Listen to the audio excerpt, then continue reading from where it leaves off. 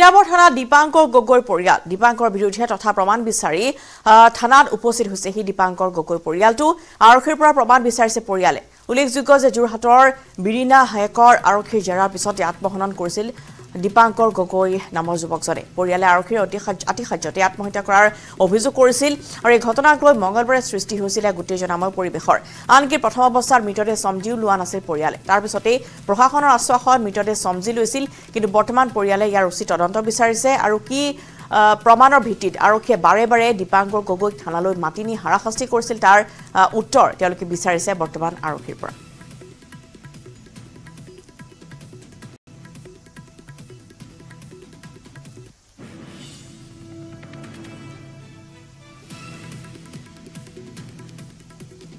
থানাত বৰ্তমান ঘেৰাও কৰিছে দীপাংকৰ গগৈ পৰিয়ালে আলমনি আদব আছে এই মুহূৰ্তত পোনপটীয়া সম্প্ৰচাৰ মূল আমি আপোনাৰ পৰা জানিব বিচাৰিছো যেহেতু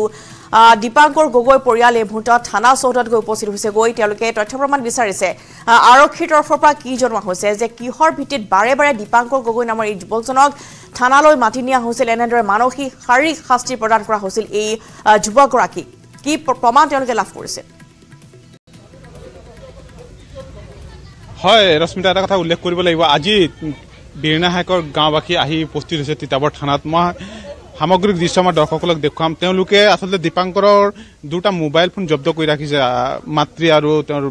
পিতৃভাগৰ সেই মোবাইল ফোন বিচাৰি আহিছে আৰু জবাবদেহি কৰিছে আৰক্ষী আচলতে কিয় আতিশায্য চলাল দীপাংকৰ পৰা সমগ্ৰ ঘটনাই চাঞ্চল্যৰ সৃষ্টি কৰিছে উত্তপ্ত পৰিস্থিতি হৈছে তিতাবৰত মই পোনে পোনে গৈছে সেই দৃশ্যাংক দেখুৱাবলৈ ইয়াত ছাত্ৰ মুক্তি সংগ্ৰাম সমিতি আৰু বিভিন্ন দল সংগঠনৰ বিষয়ববীয়া আছে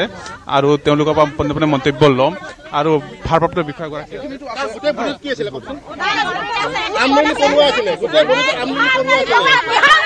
নাই আমি আজি তিতাবৰ আৰক্ষী থানালৈ আহিছো আপোনালোকে জানে দীপাংকৰ গগৈক অসম আৰক্ষীয়ে অত্যাচাৰ চলাই তেওঁক আত্মহত্যাৰ কাৰণে বাধ্য কৰোৱালে আৰু ইয়াৰ আঁৰত কোন কোন আৰক্ষী বিষয়া আছিলে তেওঁলোকক চিনাক্ত হ'ব লাগিব আৰু কঠোৰতকৈ কঠোৰতম শাস্তি পাব লাগিব কি জবাব দিছে আৰক্ষী একো জবাব দিব পৰা নাই আৰক্ষীৰ হাতত একো জবাব নাই তেওঁলোকৰ হাতত একো উত্তৰ নাই তেওঁলোকে হত্যা কৰিছে আৰু ইয়াৰ হত্যাকাৰী শাস্তি পাব লাগিব মোবাইল ফোন জব্দ কৰি ৰাখিছে আৰক্ষীয়ে এনেকৈ গুৰুলা গুৰুলকে প্ৰহাৰ কৰা হ'ল ইয়াত আপোনালোকে দেখিছে ফটোত কিমান ফটোত আপোনালোকক দেখুৱাম পেটত বুট জোতাৰ গুৰ কেনেকৈ তেওঁক অত্যাচাৰ কৰা হ'ল যাৰ কাৰণে তেওঁ ঘৰত গৈ কৈছে যে মই জীয়াই থাকিব নোৱাৰো আৰু মই জীয়াই থাকিব নোৱাৰো মোক এনেকৈ অত্যাচাৰ কৰিছে এনেকৈ মাৰপিট কৰিছে মই জীয়াই থাকিব নোৱাৰো বুলি কৈছে গতিকে এখন উত্তপ্ত পৰিস্থিতি ৰশ্মিতা মই দেখুৱাইছো সামগ্ৰিক দৃশ্য কেনেকৈ বুট জোতাৰ গুৰিয়ালে কেনেকৈ তেওঁক অত্যাচাৰ কৰিলে আৰু ঘৰলৈ যাওঁতে লেঙেৰাই লেঙেৰাই যায় কেৱল সন্দেহৰ ভিত্তিত যোৰহাটৰ হেনাৰ চাউনিৰ ভিতৰত কোনে বম্ব ব্লাষ্ট কৰিছিল তাক বিচাৰি উলিয়াব নোৱাৰাটো আৰক্ষীৰ বিফলতা তাৰ কাৰণে নিৰীহ যুৱকক এনেকৈ আক্ৰমণ কৰিব এইটো কেতিয়াও হ'ব নোৱাৰে তাৰ কাৰণে মেকুৰী এটা কোবাই কোবাই কেতিয়াও সিংহ বনাব নোৱাৰে কোনে বম্ব ব্লাষ্ট কৰিছে তাক বিচাৰি উলিওৱা দায়িত্ব আৰক্ষীৰ আমাৰ নহয় তেওঁ কিয় এনেকুৱা কৰিলে ইয়াৰ আমাক বিচাৰ লাগিব সেইকাৰণে আমি আজি আহিছো গাঁওবাসীয়ে কি বিচাৰি আছে আচলতে ন্যায়ৰ বিচাৰৰ দাবীতে আৰক্ষী অধীক্ষক মহোদয় জবাব দিব লাগিব আৰু সামগ্ৰিকভাৱে গৃহ বিভাগে জবাব দিব লাগিব আৰু অসম আৰক্ষী আমাক জবাব দিব লাগিব কি কাৰণে তেখেতক এনেকৈ মৃত্যুৰ কাৰণে বাধ্য কৰোৱালে তাৰ জবাব আমাক লাগিব বিৰলাচি থানাৰ বিষয়ববী আছে মই তেওঁলোকৰ পৰা ল'ম সঁচাকৈ অতি বৰ মৰ্মান্তিক কথা বিশেষকৈ আমি এনেকুৱা লাগিছে যেন আগৰ 80 দশকৰ সেই দিন পুনৰ ঘূৰি অহা যেন লাগিছে ইতিমধ্যে ঘটনা সংঘাতত যোৱা কালি আমাৰ তিতাবৰ বিনা চাইকত যিটো ঘটনা ঘটি গ'ল অতিকৈ দুৰ্ভাগ্যজনক পৰিয়ালৰ লোকে কোৱাৰ দৰে যদি তেখেতক 5 দিনকৈ আৰক্ষীয়ে তেখেতক লৈ আহিছিল অনাৰ পিছত ইয়াত নিৰ্যাতন চলাই পুনৰ আকৌ ঘৰত থৈ আহে আকৌ আনে আকৌ ঘৰত থৈ আহে তাৰ সহিব নোৱাৰি যোৱাকালি চৰমপন্থা যি বাছি ল'লে এই চৰমপন্থা আমি অতি প্ৰশাসনক ধিক্কাৰ জনাইছোঁ গৰিহণা জনাইছোঁ এনে ঘটনা পুনৰাবৃত্তি নহওক কিন্তু আমি বাৰে বাৰে কৈ থাকিব লাগিব এতিয়া আমি গম পাইছোঁ আপোনালোকৰ সংবাদ মাধ্যমত যদি আমি গম পাইছোঁ যে অসম আৰক্ষীৰ সঞ্চালক প্ৰধানে এটা তদন্ত ঘোষণা কৰিছে কিন্তু আমি দেখোঁ যে এনেকুৱা তদন্ত আগতো হৈ গৈছে যোৱাৰ আগতে আমাৰ বৰহোলা জয়ন্তৰ পৰা এটা তদন্ত ঘোষণা হৈছে তাৰ কোনো আজিলৈকে আমি তাক তদন্তত কি হ'ল একো ফলাফল দেখা নাপালোঁ গতিকে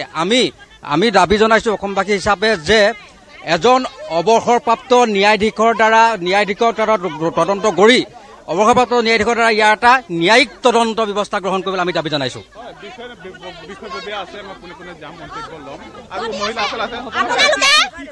আপোনালোকে আদালতত থিয় হলেও অপৰাধীজনে ভাগৱতত ধৰি শপত খাই কয় তেওঁ আজি যিখিনি মিছা কথা কৈছে যিখিনি তাক মাৰ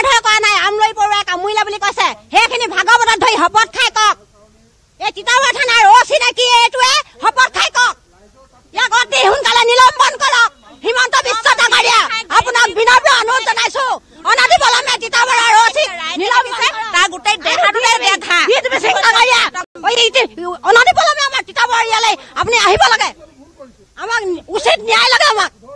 নহলে আমি আইন হাতত তুলি লম মহিলাই ভাঙি দিম থানা চানা যিকোনো পৰিস্থিতি উদ্ভৱ হ'ব পাৰে ইয়াত সামগ্ৰিক দৃশ্যত যথেষ্ট মহিলা অনমোল প্ৰতিটো দিনতে 8টা বজাত তেওঁক লৈ আনিছিল থানালৈ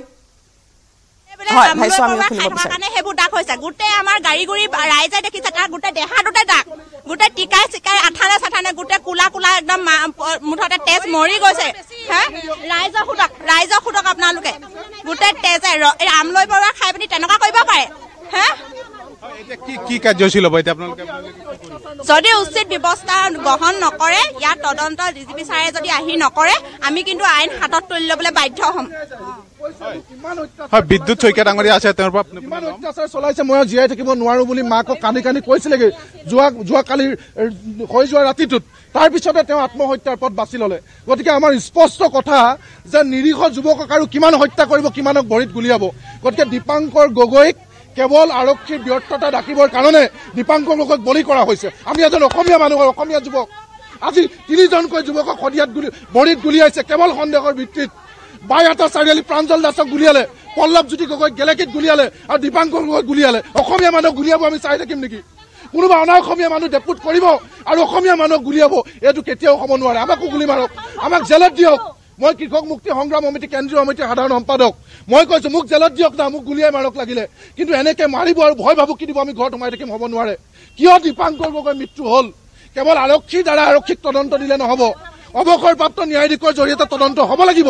কেনেকে মাৰিলে কোন আৰক্ষী বিষয়ে অত্যাচাৰ কৰিছিলে কি প্ৰমাণ পালে আমাক লাগিব কিয় এনেকৈ মাৰিব আমি শুনিছিলো সাৰেণ্ডাৰ কৰা মানুহ বা কোনোবা যদি গুচি গৈ ৰাস্তাৰ পৰা ঘূৰাই অনা মানুহ তেওঁলোকক কাউন্সেলিং দিয়ে এতিয়া ক'ত গ'লে গণতান্ত্ৰিক পৰম্পৰা কাউন্সেলিং নহয় ভৰিত গুলি কোনখন আইনত লিখা আছে কোনোবা মানুহে যদি সামাজিক অৰ্থনৈতিক হতাশাৰ বলি হৈ মনত যদি বিদ্ৰোহ ধাৰণাৰ বাহ লৈছে তেওঁলোকক ঘূৰাই নিব লাগে ফুল কুমলীয়া ল'ৰা ছোৱালী ঘূৰাই নি কাউন্সেলিং দিব লাগে সেইটো গণতান্ত্ৰিক নিয়ম ক'ত কাউন্সেলিং দিলে কাউন্সেলিং বাদেই ঘূৰাই আজি 5 বছৰ ধৰি খেতি কৰি আছে ল'ৰাটোৱে দীপাংকৰ গগৈ তেওঁ চাকৰিৰ কাৰণে যুঁজা কৰি আছে উঠাই আনে কান্দিছে যে মই কোনো কাৰণতে জড়িত নহয় আমি আৰক্ষীক চেলেঞ্জ কৰিছো আপোনালোকে প্ৰমাণ কৰক দীপাংকৰ গগৈয়ে যে যোৰহাটত বম ব্লাষ্টৰ লগত জড়িত আছিল এটা মেকুৰী কুবাই আপোনালোকে সিংহ বনাব নোৱাৰে মিছা কথা এটা সঁচা ক'ব নোৱাৰে আৰক্ষী অধীক্ষক গৰাকীয়ে মূৰত বন্দুক থৈ কৈছে বুলি কৈছে যে তই কৈ দে যে তই বম দিছিলো বুলি কৈ দে তাৰমানে এজন মানুহ ধৰিব লাগে আৰু ধৰি জেলত দিব লাগে দেখুৱাব লাগে যে আমি বম ব্লাষ্ট কৰা মানুহক ধৰিলো তাৰপৰা বাহ ল'ব লাগে ধৰক না আচল অপৰাধী ধৰক কিন্তু এজন নিৰীহ মানুহক বলিৰ পথা কিয় সজোৱা হ'ল তাৰ উত্তৰ লাগিব আমি অসমীয়া যুৱক হিচাপে ওলাই আহিছো তাৰ উত্তৰ লাগিব যি পৰ্যায়লৈ যাব লাগে যাম মানক যি কৰক লাগিল আমাক উত্তৰ লাগিব আমাক লগতে অনমোল তেওঁলোকৰ পৰিয়ালৰ লোকৰো বহুজনৰ আপুনি জনাইছে যে মোবাইল বৰ্তমান জব্দ কৰি ৰাখিছে আৰু সেই সন্দৰ্ভত আমি জানিব বিচাৰিছো যে কাৰ মোবাইল এতিয়ালৈকে জব্দ কৰি ৰখা হৈছে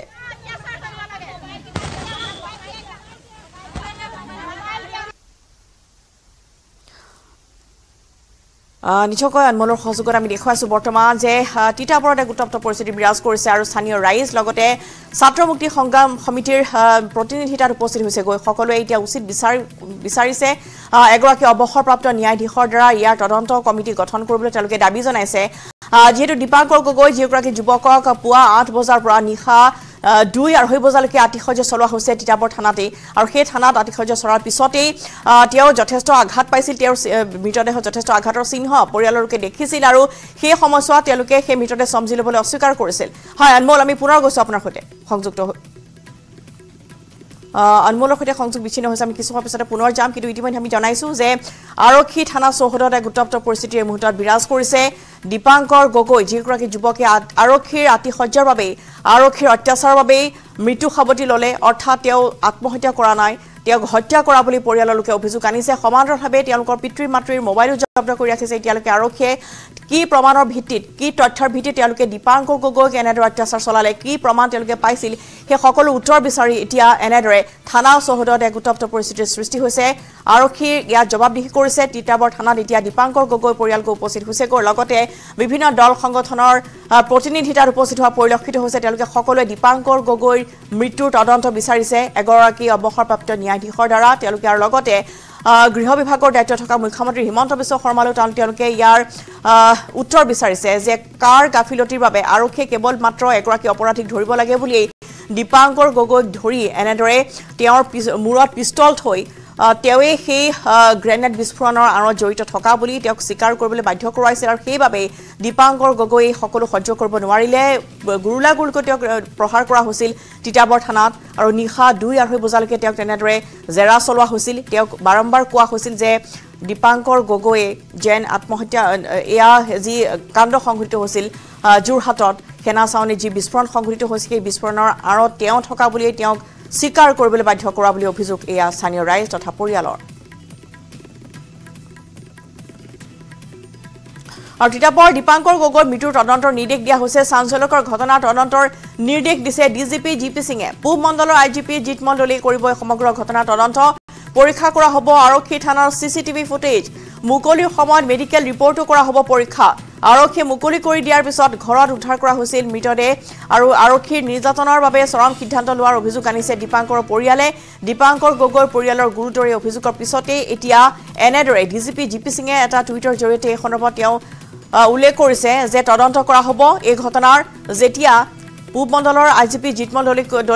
কৰিব সমগ্ৰ ঘটনাৰ তদন্ত আৰু সিসিটিভি ফুটেজ পৰীক্ষা কৰা হ'ব যেতিয়া দীপাংকৰ গগৈ থানাৰ চৌহদত আছিল থানাৰ ভিতৰত আছিল তেতিয়া তেওঁ কাটিসজ্জা চলোৱা হৈছিল নেকি সেই সমগ্ৰ ঘটনা সিসিটিভি ফুটেজ লৈ পৰীক্ষা কৰা হ'ব আৰু মুকলি কৰি দিয়া যেতিয়া তেওঁ হৈছিল আৰক্ষী জিম্মাৰ পৰা তেতিয়া মেডিকেল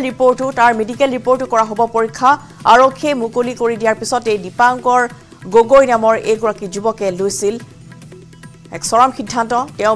পিতৃ মাতৃক কৈছিল যে মই আৰু এই অত্যাচাৰ সহ্য কৰিব নোৱাৰো মই হাৰি গৈছো এই জীৱনৰ পৰা মোৰ আৰু একো নালাগে এনে ধৰণৰ তেওঁ কেতবোৰ মন্তব্য কৰিছিল পিতৃ মাতৃৰ ওচৰত তেওঁ এনেদৰে আত্মহত্যা চলোৱা হৈছিল আৰু সেই আত্মহত্যাৰ পিছতে এতিয়া তিতাবৰ থানা চৌহদত এক উত্তপ্ত পৰিস্থিতিৰ সৃষ্টি হৈছে আৰু তাৰ পিছতে ডিজিপি জিপি সিঙে তদন্তৰ নিৰ্দেশ দিছে সমগ্ৰ ঘটনাৰ তদন্ত আৰম্ভ কৰিব পূব মণ্ডলৰ আইজিপি জিত মণ্ডলে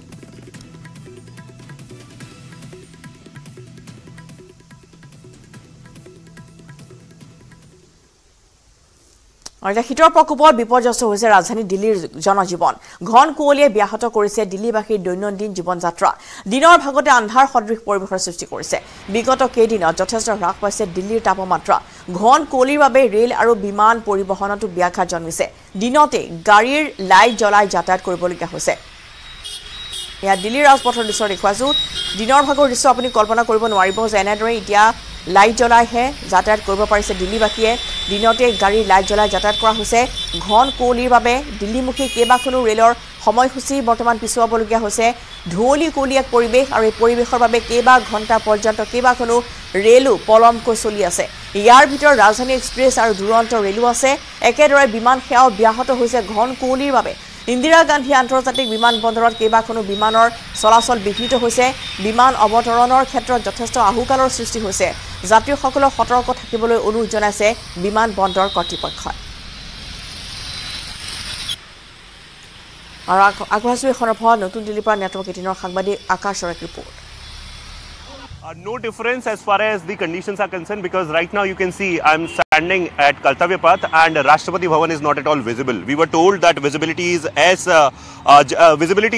limited to just 50 meters in maximum areas. In fact, in Palam, in Sadarjung and all other areas it is just 50 meters. 50-meter visibility means the bus that is passing from this particular point can be visible, but beyond that bus nothing is visible. Also as far as IMD is concerned, so IMD has said that they had predicted about these conditions in the national capital and nearby areas, and this is what is happening. As of now, more than 25 trains, around 35 flights, and also road movement is affected because of the weather conditions, because of this foggy condition. Also, the temperature is hovering around 11 degrees Celsius both in Palam and Safdarjung, but the pollution that is around 389, the air quality index, and also the fog which is reported in the maximum areas, and because of which visibility is limited to just 50 meters, is affecting the life of the people here in the national capital. And IMD has said that this is not going to improve even in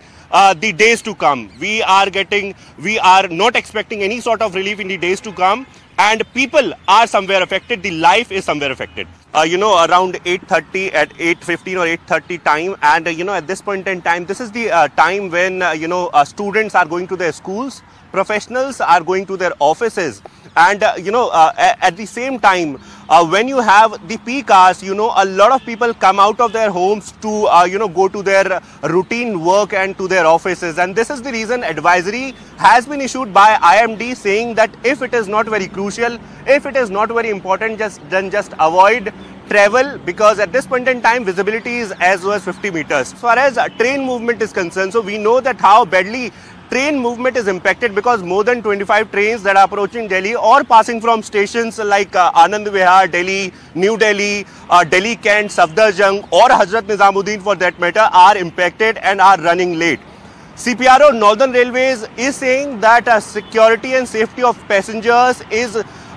important, and that is the reason why in fact several loco pilots are advised to reduce their speeds if they are you know, feeling as to visibility is not very appropriate. Also flight movement is impacted, there also we have advisory, and you know, IMD is clearly saying that people have been advised that if it is not very important, then just avoid traveling via road. So these are the kind of advisories that have been given by the authorities.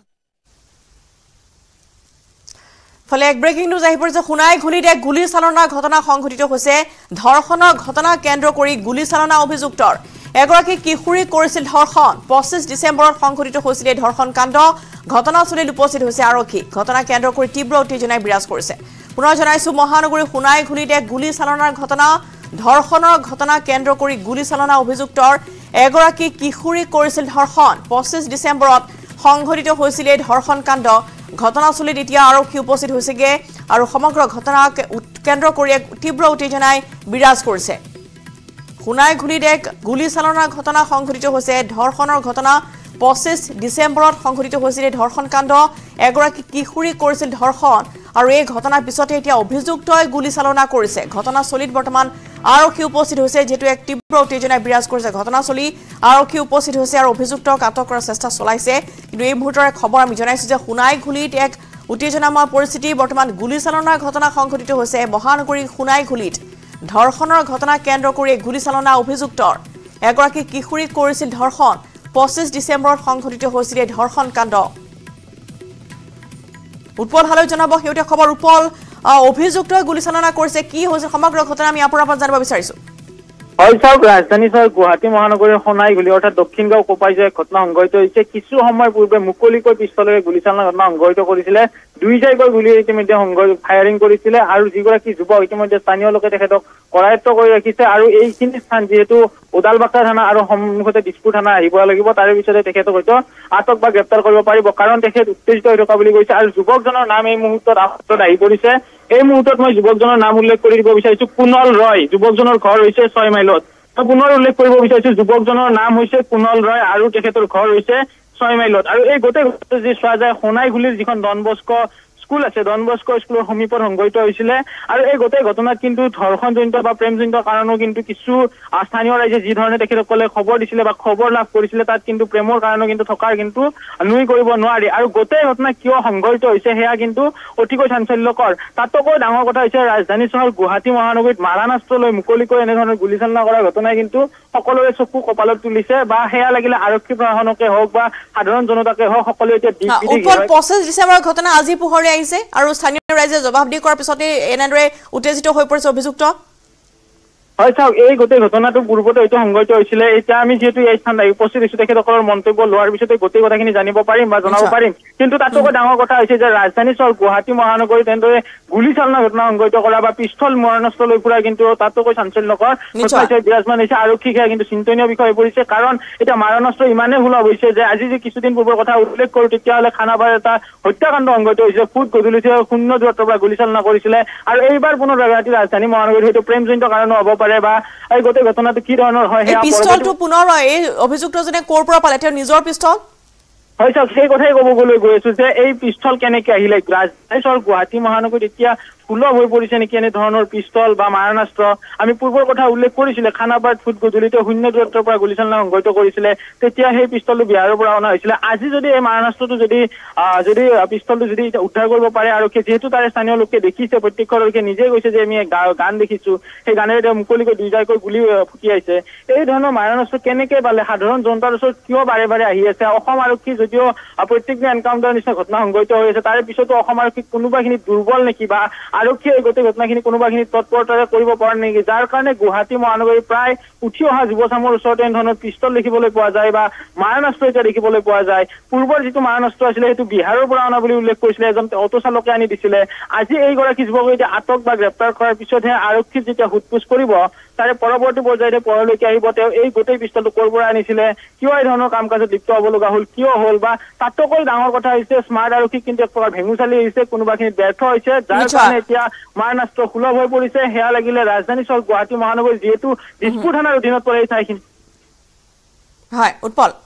Dispur থানাৰ অধীনত পৰে এই ঠাইখিনি, সেয়েহে ক'ব লাগিব যে আৰক্ষী কোনোবাখিনিত ব্যৰ্থ। কাৰণ এই সোণাইঘুলি অঞ্চল যদি চোৱা যায় ওদালবাক্ৰা আৰক্ষী চকীৰ অধীনত পৰে, সমান্তৰালভাৱে ভগদত্তপুৰ আৰক্ষী চকীৰ অধীনত আৰু দিছপুৰ আৰক্ষী থানাৰ অধীনত পৰা এটা অঞ্চল। অৰ্থাৎ ৰাজধানী চহৰ দিছপুৰত এতিয়া এনেধৰণৰ মাৰণাস্ত্ৰই হওক বা পিষ্টলেই হওক যাতে সুলভ হৈ পৰিছে, এতিয়া সাধাৰণ জনতাৰ নিৰাপত্তাটো ক'ত, এই গোটেই কথাখিনিৰ পৰা কিন্তু প্ৰত্যাহ্বান হৈছে। আৰু এই মুহূৰ্তত মই নাম উল্লেখ কৰিছে কুণল ৰয়, যাৰ ঘৰ হৈছে 6 মাইলত, যিজন যুৱকে আহি গুলীচালনাৰ ঘটনা সংঘটিত কৰিছে বা এই গোটেই ঘটনাটো প্ৰেমজনিত নে ধৰ্ষণ কাণ্ডই আছিলে, এই গোটেই ঘটনা সময় কলাৰ লগে বা আৰক্ষী তদন্ত পিছতহে পৰলৈকে আহিব। কিন্তু তাতকৈ ডাঙৰ কথা হৈছে ৰাজধানী চহৰ গুৱাহাটী মহানগৰীত কিয় এনেদৰে মুকলিকৈ পিষ্টল লৈ গুলিব পাৰিছে বা ঘূৰিব পাৰিছে, সেয়া কিন্তু আৰক্ষীৰ ব্যৰ্থতা। সাধাৰণ জনতাই এতিয়া দিক বিদিক হেৰাইছে যে এনেদৰে কেনেদৰে আচলতে যুৱকজনৰ হাতলৈ পিষ্টল আহিল তাক লৈ এতিয়া প্ৰশ্ন উত্থাপন হৈছে। ধন্যবাদ জনাইছো উৎপল আপোনালৈ। আৰু 25 ডিচেম্বৰত এক ধৰ্ষণ কাণ্ড সংঘটিত হৈছিল আৰু উৎপলে জনাইছে যে এয়া প্ৰেমজনিত হ'ব পাৰে, হয়তো ধৰ্ষণ নহ'বও পাৰে, কিন্তু সমগ্ৰ ঘটনা পোহৰ দিয়াৰ পিছতে এতিয়া অভিযুক্তক যেতিয়া স্থানীয় ৰাইজে জবাবদিহি কৰিছিল সেই সময়ছোৱাতে উত্তেজিত হৈ পৰে এগৰাকী অভিযুক্ত, হাতত এটা পিষ্টল লৈ 2 জাইকৈ গুলী চালনা কৰিছে শূন্যলৈ। এগৰাকী অভিযুক্ত পুনল ৰয় বুলি জানিব পৰা গৈছে। 6 মাইলত ঘৰ যুৱকজনৰ। বৰ্তমান স্থানীয় ৰাইজে কৰায়ত্ব কৰি ৰাখিছে, কিছু সময় পিছতে তাত গৈ আৰক্ষী উপস্থিত হ'ব। কিন্তু প্ৰশ্ন উত্থাপন হৈছে যে মুকলি আকাশ এনেদৰে আচলতে মুকলিকৈ মাৰণাস্ত্ৰ লৈ ঘূৰা কাৰ্যই যথেষ্ট এতিয়া চিন্তনীয় বিষয় হৈ পৰিছে। যি সময়ছোৱাত দিছপুৰ থানাৰ মাত্ৰ ওচৰতে আৰু বিশেষকৈ ওদালবাক্ৰা আৰক্ষী থানাত পৰিব সোণাইঘুলি অঞ্চল, সেই সোণাইঘুলি অঞ্চলতে এগৰাকী যুৱকে এনেদৰে দুজাইকৈ গুলী চালনা কৰিছে। এটা ঘটনা সংঘটিত হৈছিল 25 ডিচেম্বৰত আৰু সেই ঘটনাৰ পিছতে বৰ্তমান এইগৰাকী অভিযুক্তক পুনল ৰায়ক তেওঁক ধৰিবলৈ কৈছে স্থানীয় ৰাইজে বা কিবা প্ৰশ্ন সুধিবলৈ গৈছিল, তাৰ পিছতে উত্তেজিত হৈ শূন্যলৈ গুলী চালনা কৰিছে আৰু বৰ্তমান স্থানীয় ৰাইজে কৰায়ত্ব কৰি ৰাখিছে এইগৰাকী অভিযুক্ত পুনল ৰয়। এই খবৰত শেহতীয়া খবৰ আমি দি যাম দুপৰ সংবাদত লৈছো এটি বাণিজ্যিক বিৰতি। ভাৰতৰ গৌৰৱ গোটেই বিশ্বতেই ইয়াৰ সন্মান। ষ্ট্ৰং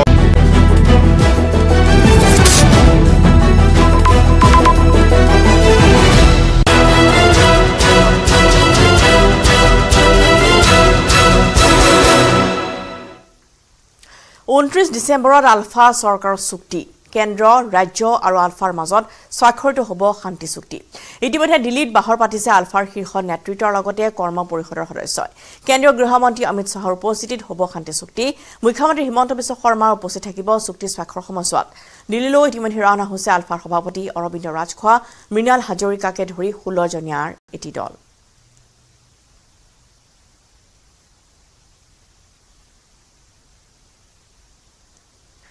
অৰবিন্দ ৰাজখোৱাই ব্যক্ত কৰিছে যে শেষ কামটো আমি কৰি আহোঁ, আমি 100% আশাবাদী, সকলো নিশ্চিত হৈ দিল্লীলৈ ওলাইছো। জাতিৰ অস্তিত্বৰ সন্দৰ্ভত শেষ সিদ্ধান্তলৈ অহা হৈছে। দিল্লীলৈ যাবলৈ লৈছো আৰু আলোচনা শেষ মুহূৰ্তত আহি পিনি উপস্থিত হৈছো। সেইটো কাৰণে শেষ কামটো কৰি আহোঁ। কেনেকুৱা ধৰণৰ দেখিছে আশা, কেনেকুৱা ধৰণৰ আশাবাদী আপোনালোকে? নহয় 100% আমি আশাবাদী, নহ'লেনো কিয় যাওঁ। আৰু আশা নহ'লে গোটেই কথা নিশ্চিত নহ'লে এনেই কিয় যাব নিশ্চিতভাৱে, নহ'লে কি ক'ব কাৰণে আলোচনা। কিন্তু এই মুহূৰ্তত এটা প্ৰশ্ন হৈছে যে আপুনি অধ্যক্ষ, আপোনাক বাহিৰত ৰাখি এই ধৰণৰ দিল্লী এটা দলে কামখিনি কৰি থকা বুলি জানিব পৰা গৈছে। মিছা কথা, আমি টিম ৱৰ্ক এইটো একেলগে কৰা হৈছে। কি কাৰণত আগবাঢ়ি হৈছে, সকলো একেলগে যোৱাৰ কোনো দৰকাৰ নাই নহয়। যি কামৰ কাৰণে কিমানজন গ'লে হয় তাত সেইটো কাৰণতে যাব। ৰাজনৈতিক, সামাজিক, অৰ্থনৈতিক আৰু ভূমি অধিকাৰৰ বিষয়টো আপোনালোকে লৈছিলে, গতিকে সেই সকলোবোৰ থাকিব বুলি একেলগে পাব ভাবে নহয়। এনেই নহ'লে আমি কিয় যাওঁ। এইবিলাক বিষয়ৰ ওপৰতে, জাতিৰ অস্তিত্বৰ বিষয়টোৰ ওপৰতে আলোচনা কৰা হৈছে আৰু সেইটো সম্পৰ্কত শেষ সিদ্ধান্তত অহা হৈছে আৰু তাকে কৰিবৰ কাৰণে আমি আগবাঢ়ি পিনি আছোঁ আৰু সেইটো একেলগে গোটেই অসমৰ জনগণে পাব। তেখেতে সিদ্ধান্ত কৰিব। ৰাজুবৰ মন্তব্য জাতীয় অভিৱৰ্তনৰ এজেণ্ডাৰ ভিত্তিত আলোচনা হৈছে অসমৰ ৰাজনৈতিক অৰ্থনৈতিক সামাজিক সকলো দিশ সামৰা হৈছে বিষয়বোৰ ৰাজ্য কেন্দ্ৰীয় চৰকাৰে ৰূপায়ণ কৰিব লাগিব এজেণ্ডাৰ মূল বিষয়ৰ সৈতে আপোচ নহয় সকলোৱে আশাবাদী এই চুক্তিখনক লৈ কি কয় মুহূৰ্তত চাওক আমি সেই আশা লৈ যে জাতীয় অভিৱৰ্তনৰ যি এজেণ্ডা সেই এজেণ্ডাৰ ভিত্তিত আমি আলোচনাটো আগবঢ়াই লৈ গৈছোঁ 12 বছৰ লাগিছে এই 12 বছৰত বিভিন্ন তৰ্ক বিতৰ্ক মাজেৰে আহি আমি সমাধানৰ ৰাস্তাত আহিছোঁ যে এগ্ৰিমেণ্ট হ'ব 29 তাৰিখে আৰু এই 29 তাৰিখে অসমৰ সকলো সামগ্ৰিক উন্নয়নকে আদি কৰি ৰাজনৈতিক অৰ্থনৈতিক সামাজিক সকলো ধৰণৰ ইছ্যু ইয়াতে আছে আৰু ইয়াৰ ইছ্যুবিলাক গভৰ্ণমেণ্টে ষ্টেট গভৰ্ণমেণ্টে চেণ্ট্ৰেল গভৰ্ণমেণ্টে ইমপ্লিমেণ্ট কৰিব লাগিব সফলভাৱে ইমপ্লিমেণ্ট কৰিলে অসমৰ ৰাজ্যৰ আশা নিশ্চয় পূৰণ হ'ব কিন্তু ৰাজ্যিক অভিৱৰ্তনৰ যিখন দস্তাবেজৰ প্ৰতিবেদন সেইখনে আচলতে ইয়াত হ'বনে তাত কাটকুট হোৱা সম্ভাৱনা থাকিব তাৰ যি বেচিছটো ধৰি ৰাখি আমি সমস্যাবিলাকৰ সমাধানৰ কাৰণে চেষ্টা কৰিছিলোঁ আৰু সেই চেষ্টা সফল পৰ্যায়লৈকে আগবাঢ়ি আছে তোৰ কম্প্ৰমাইজ হ'ব নেকি এটা কম্প্ৰমাইজো না যি এজেণ্ডাৰ দিছিল এজেণ্ডাৰ যি বেচিছ বা তাতকৈ ওপৰতেই হ'ব চিত্ৰবন হাজৰিকা মন্তব্য চুক্তিখন অসমীয়া খিলঞ্জীয়াৰ গ্ৰহণযোগ্য হ'ব বুলি আশা কৰিছো খিলঞ্জীয়াৰ স্বাৰ্থতে এই চুক্তি স্বাক্ষৰিত হ'ব আমি সুখী অসমৰ জনগণৰ স্বাৰ্থত শান্তি চুক্তিখন হোৱাটো আৰু আমি আশা কৰোঁ অসমৰ খিলঞ্জীয়া ৰাইজৰ গ্ৰহণযোগ্য হ'ব যিটো সমাধা আহিব সকলোৰে মতামত সপক্ষে সেয়া হ'ব নে একাংশক ৰাখি একাংশই আচলতে এই চুক্তিখন সম্পন্ন কৰিব সেই নহয় এইটো অসমৰ খিলঞ্জীয়া ৰাইজৰ স্বাৰ্থ উদ্ধত ৰাখি পেলাই এই সমস্যাখিনি সমাধান কৰাৰ চিন্তাটো কৰিছোঁ আৰু হৈছেও তেনেধৰণে হ'ব বুলি আমিও আশা কৰিছোঁ গতিকে একাংশ ৰাইজৰ কথাটো বেলেগ গতিকে আমি খিলঞ্জীয়া ৰাইজৰ স্বাৰ্থৰ কথাটোহে চিন্তা বিশেষকৈ কৰোঁ প্ৰণতি ডেকা এই চুক্তিৰ পৰা অসম উপকৃত হ'ব ৰাইজে বিচৰাখিনি থাকিব চুক্তিত এই মন্তব্য আগবঢ়াইছে প্ৰণতি ডেকাই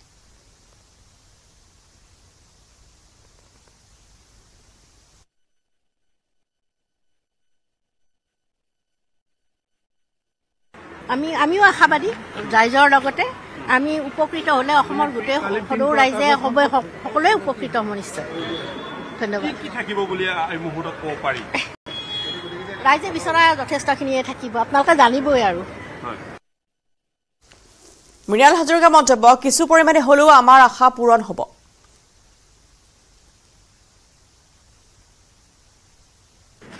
গৈ আছো হয় বা কেনেকুৱা ধৰণৰ আশা কৰিব পাৰি এই মুহূৰ্তত নাই অলপ হ'লেও আশাটো লৈ পেলাইতো ওলাইছোঁ হয় একেবাৰে নিগেটিভ হ'ব লগাটো একো নাই হয় আৰু আমাৰ দায়িত্ব এটা আছিলে জাতিটোৰ প্ৰতি সেই দায়িত্বটো পালন কৰিবলৈ গৈ আছোঁ আমি যদি কওঁ যে একাংশক এনেদৰে বাহিৰত ৰাখি একাংশই গোটেই আলোচনা চলালে নেকি তেনেকুৱা ধৰণৰ কিবা এটা হোৱা যেন অনুভৱ কৰিব পাৰি তেওঁলোক এতিয়া বেলেগ সংগঠন হ'ল এতিয়া তেওঁলোকৰ বিবেচনাটো বেলেগকৈ হ'ব হয় আমাৰতো আজি 12 বছৰ হৈ গ'ল চলি আছে আৰু এতিয়া যি উদ্দেশ্যলৈ যোৱা হৈছিলে সেই উদ্দেশ্য হয়তো এই চুক্তিখনে বহুখিনি ফলগতি কৰিব কিছু পৰিমাণে কৰিব আশা কৰিব পাৰি হয় আৰু ইয়াৰ লগতে সমস্যা দুপৰ সংবাদৰ পৰা এতিয়া বিদায় লোৱাৰ নমস্কাৰ ভাৰতৰ গৌৰৱ গোটেই বিশ্বতেই ইয়াৰ সন্মান ষ্ট্ৰং মানে মাইথান ষ্টীল